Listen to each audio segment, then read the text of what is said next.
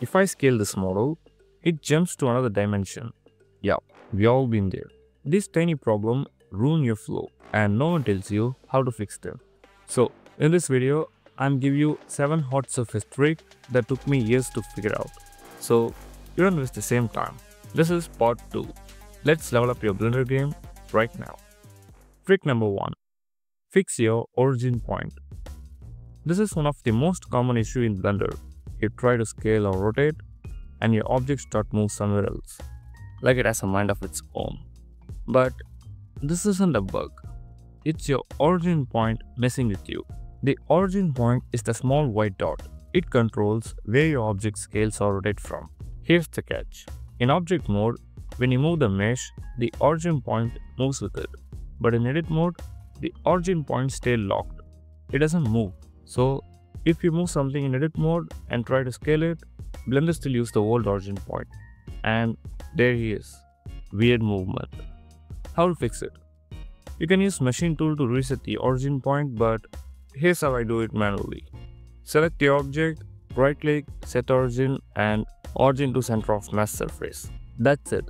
Now your object can scale and rotate naturally. Next time it flies off screen, you know exactly why. Trick number 2. Proportional editing and how it can save your cables. This is a mistake I used to make all the time. Let's say I'm creating a cable. I start with a plane, merge at center, extrude the shape, press Ctrl plus Shift plus B to bevel the lines, then convert it into a curve and increase the density. Looks fine, right?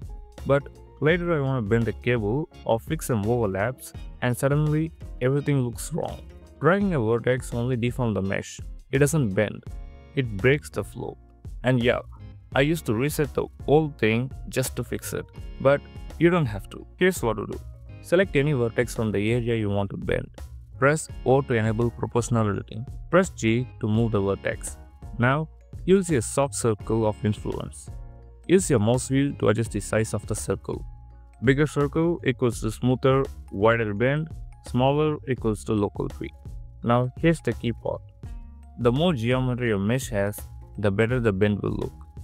It's just like an image. The more pixel it has, the sharper the quality. Same with mesh. More vertex equal to smoother, more natural curve. Super useful for fixing cables, wires, or even adjusting mechanical parts with more control. Trick number 3.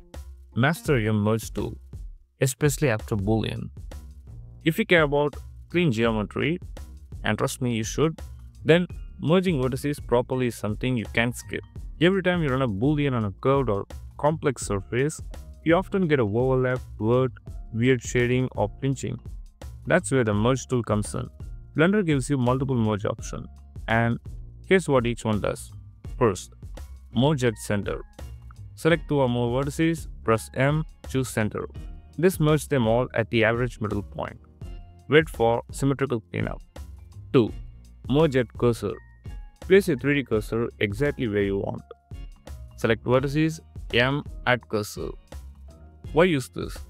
Total control. You can snap the cursor anywhere, then force your geometry to merge right at the spot. 3. Merge at first, merge at last.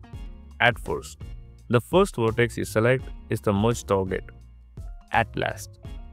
The last selected vertices becomes the target. Simple but powerful when you want precision. 4.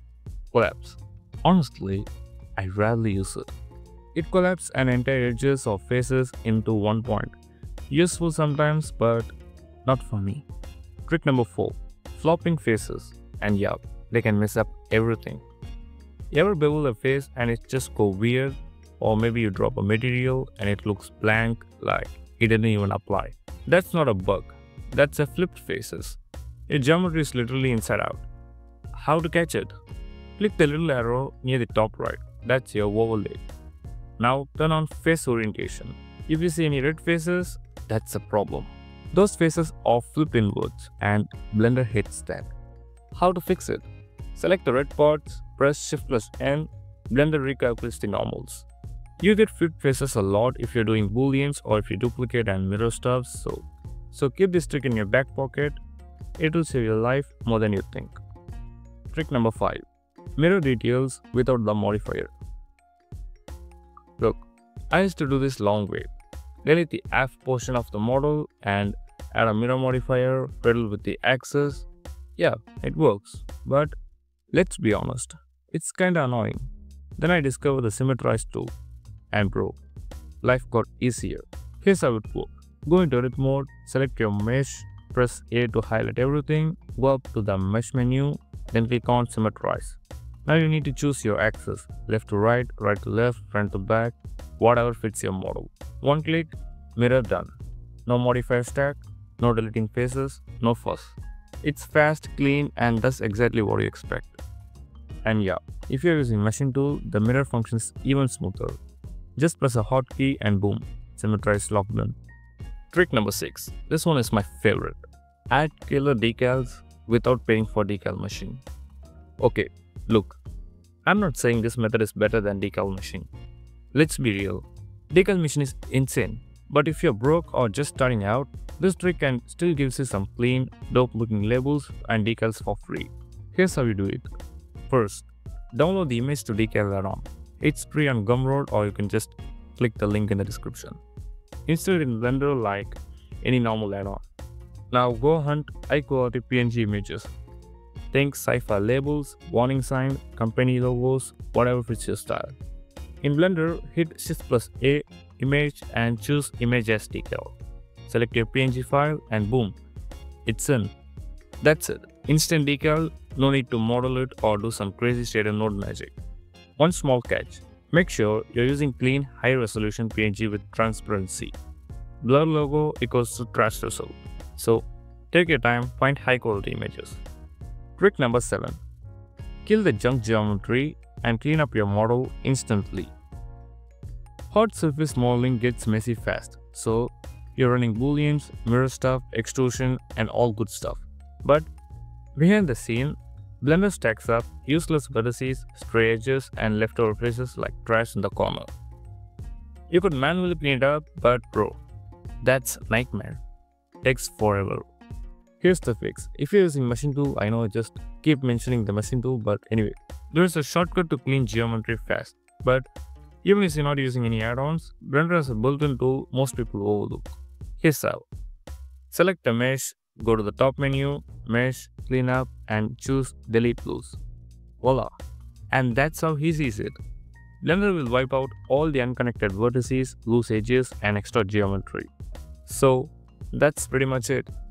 I hope these 7 tips blew your mind, because each one comes from my 3 years of grinding in Blender. Fixing and applying just these can instantly level up you above the average artist. That's all I wanted to share today. But now it's your turn. Are you struggling with detailing, rendering, workflow? Drop your biggest pain in the comments. Whatever comments get the most like, I'll turn it into a full deep dive guide. Thanks for watching, and if you found even one tip helpful, smash that like button. Subscribe for more, and I'll catch you in the next tutorial. I'm out.